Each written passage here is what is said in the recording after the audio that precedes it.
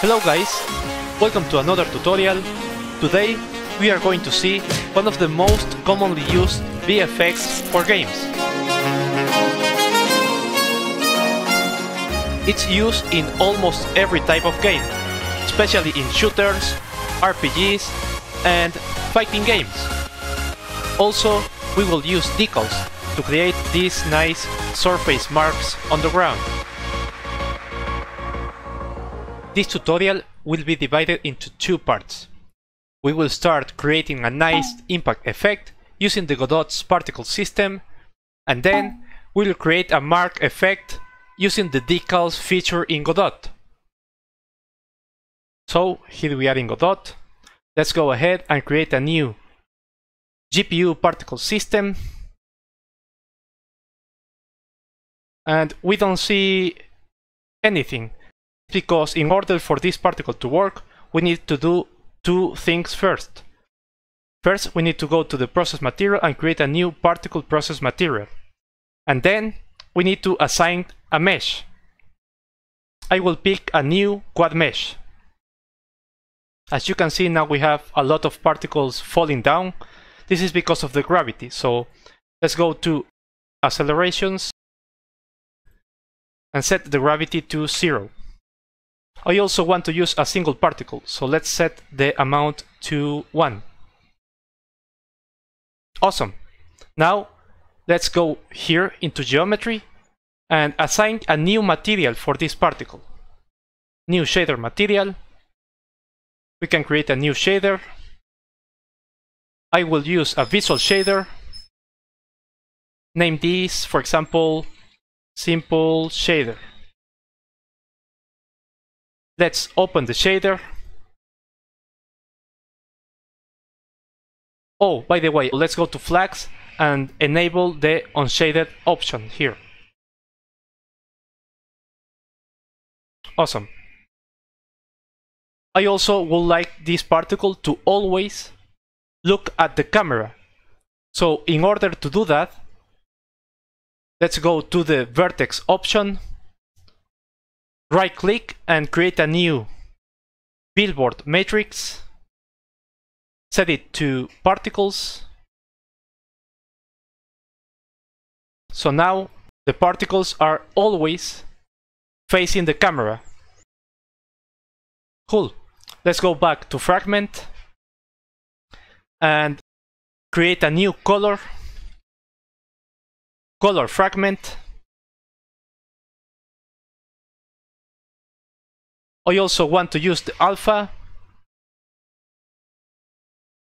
and we also need a texture, so right click and look for a texture 2D parameter. Put this in color mode and we can name it, for example, heat texture. Let's sample this.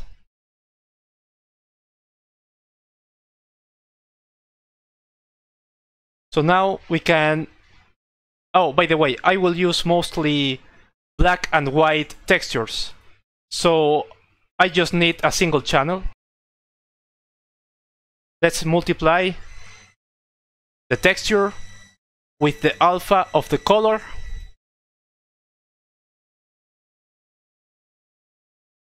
And that's it for the shader. A color and a texture. That's it. Let's close this. Now if we go to the particle system in the material option, here we can assign a heat texture. Let's see, for example, this one. Maybe this.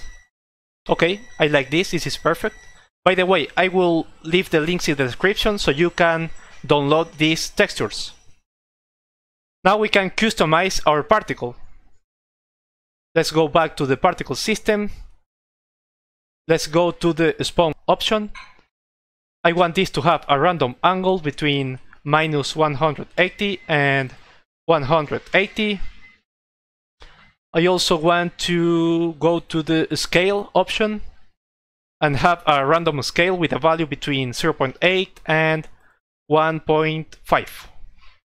We can create a new curve and control the size of the particle using this curve. I want this to start big and then go small. Perfect. Now we can go to the color curves, create a new color ramp, enable HDRI. With this we can use very strong, intense colors. So enable this is important. And we can set a raw color with a value of 8, 0.8 and 0. And at the end of the particle, we can set a value, for example, of 1, 0.5 and 0.2. So it goes from yellow to orange. Perfect. Also, in the alpha curve, we can control the transparency of the particle with a curve. So let's create a new curve here.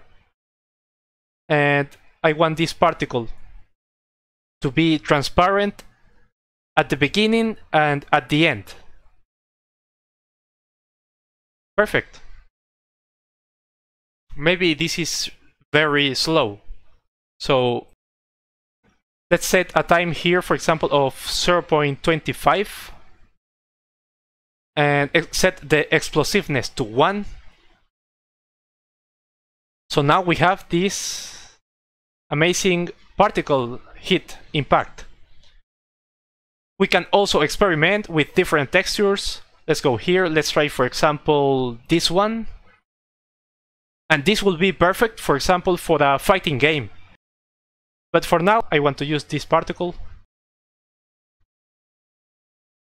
Finally, we can go ahead and create a new GPU particle system.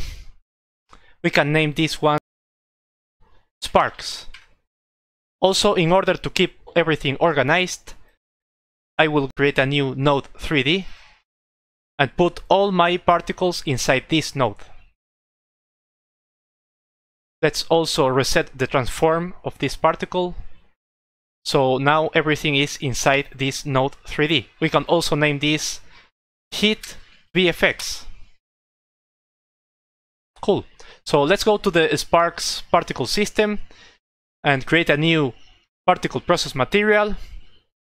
Also create a new quad mesh for this.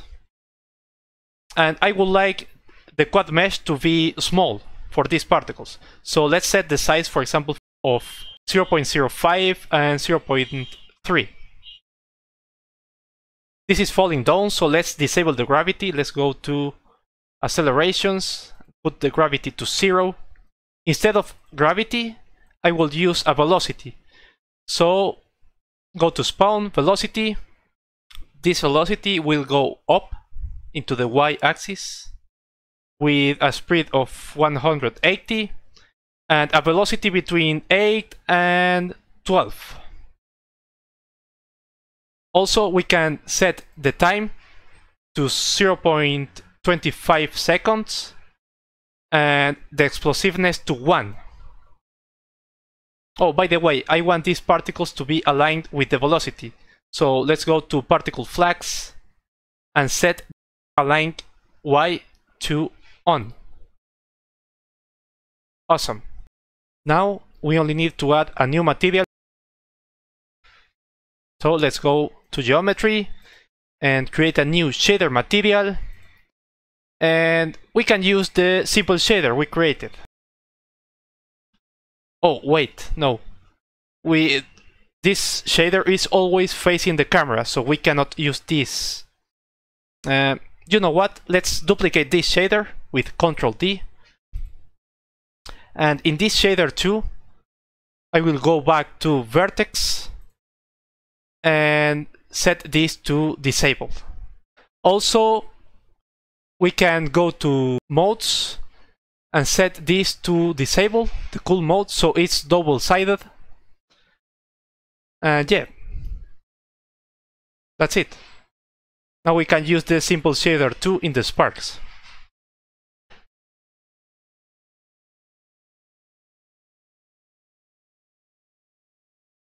let's go to the material, shader parameters, and assign a texture here. Maybe this one. Cool.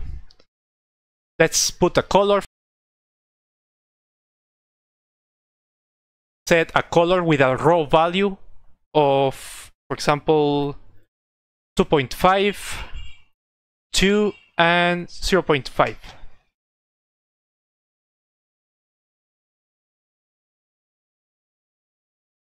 Also, for the scale,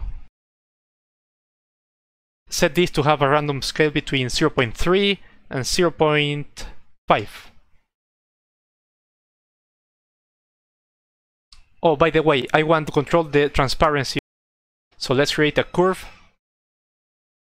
I would like this particle to start without transparency and then go full transparent. So that's it for the particles. With this, the heat impact is completed. Well, almost completed. Now we only need to add a surface mark and synchronize everything together using the animation player. Let's create a new decal. Here we can assign a texture. I will pick the default Godot texture for now. And decals can adapt to any kind of surface, as you can see. We can also rotate it and use it in walls and so on. Also, if we go here and activate View Gizmos, we can here control the size of the decal. This is perfect, for example, for bullet marks, explosion marks, for blood. When you hit an enemy and it spreads blood, you can create a new blood texture on the wall using decals. Cool. So for this decal, we can use this ground mark texture. And let's move the decal inside the hit VFX. And reset the position of the decal. Oh, okay. We have a problem. The decal is overlaying the sparks as well. So in order to fix this, we can go to Cool Mask in the decal, and we can say, for example, to don't affect the objects inside the layer number 3. Now we can put the particles in the layer 3. Excellent. Also, we have another problem. As you can see here, the more we go out from the surface, it disappears. So let's go to vertical fade and move these curves. We have another problem. Let me move the particles closer to the surface so you can see it. Yeah, as you can see here, the particles are intercepting the surface with this hard edge. But don't worry, all we need to do is to go to the shader, simple shader, number 1, and create a proximity fade node.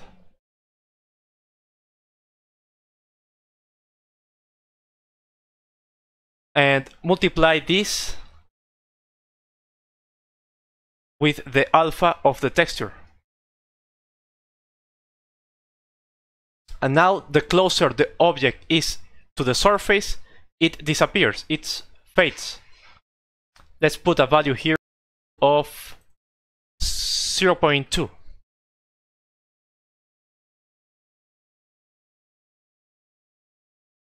Finally, to keep everything organized, let's convert this hit VFX to a new scene. And open the scene. Here we have our particles and the decal. We don't see the decal because we don't have any surface. So for now, I will create a new box.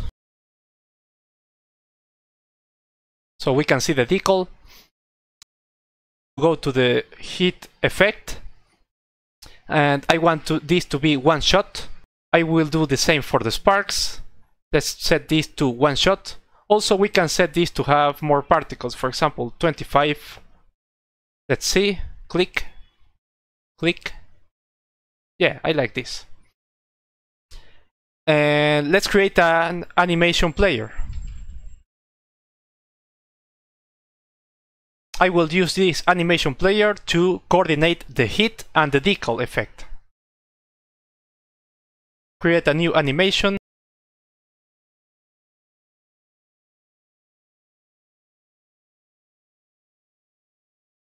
For this animation, first I want to key this emit option in the hit effect, also in the spark.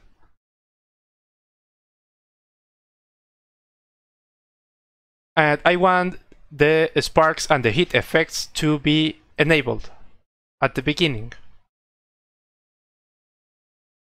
Press play so you can see the sequence. Now let's go to the decal. Let's go to parameters and move this here and key this albedo mix into 0. And then maybe over here we can set this to 1 key. And it stays for a moment and then it disappears, goes back to 0.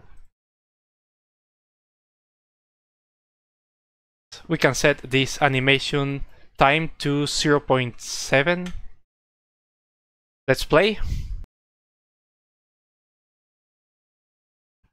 We can also, for example, add a sound here. Set this to autoplay. So when this is instantiated in the scene, it plays automatically this animation. Perfect. Let's delete this box. So that's it. Now all you need to do is preload this scene into a script. So every time a character hits a surface or a bullet hits a surface, it detects the collision and instantiate these particles. Be creative. Try using different textures, play with the particle system properties, change the color, change the velocity, add some more stuff, so you can get the perfect impact effect for your game.